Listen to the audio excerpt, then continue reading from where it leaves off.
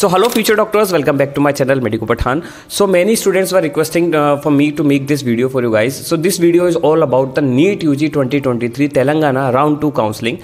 So this video will very helpful for you guys. We analyze all the data and all the number of seats increase in this state this year, and after analyzing all the data and we make this video. So before starting the video, let me introduce ourselves. I am Pathan Farman Khan and this is Nihal Ranjan, and we are currently pursuing MBBS from Government Medical College Vanaparthi, Telangana. So if you are new to the channel, please like and subscribe to my channel. So Nihal, over to you. So as we have already made the last video in which we gave the round 1 cutoff, so here we will be telling you about the round 2 cutoff. And also there are many doubt among the students, like whether to take old colleges or new colleges, or whether to take new established which were recently opened, or whether to take the old one. Even the private is also an option here. So after this video you can have everything clear, crystal clear will be there. So next we would like to say about round 2 cutoffs. So if you take the OC category, the round 2 cutoff may go till 450 marks, around 450 marks it may go. If you take BCA category, it may go around 380. Okay, BCB category will go 460, around 460 it will be.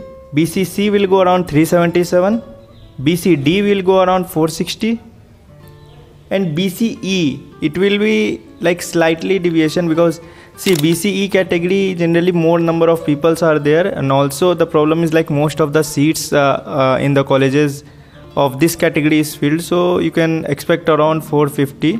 But I am telling you, all these are only expected cutoff. The real cutoffs will come only after the round 2 results.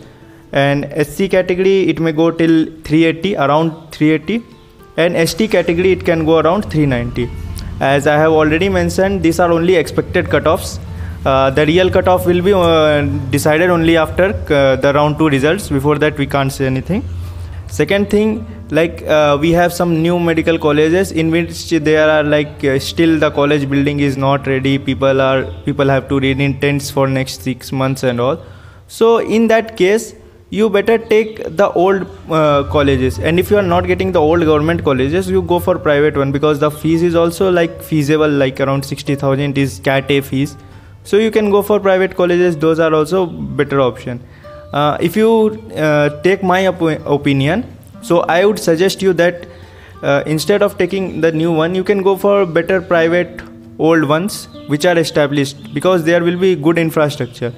I'm not telling about new private ones, I'm telling about old private ones, like we have already Apollo, Kamineni, Mamta and all. So you can see that list there. And also instead of like, you can see whether number of batches, and you can also have asking from your seniors what they would suggest, and also the fellows who went for first round. Okay, so the new fellows would have gone for first round counseling as it is already ended. So you can ask them about whether you know what you got to know about these new colleges, what are the infrastructure and all. There you can have clarity. For further doubts, you can ask Pathan. Over to you, Pathan. So as Nihal has told you everything about the expected cutoff for round 2. So these are just the expected cutoff after analyzing all the data, and we make this video for you guys. So hopefully this video will helpful for you. So thank you so much for watching our video. Meet me in the next video. Thank you.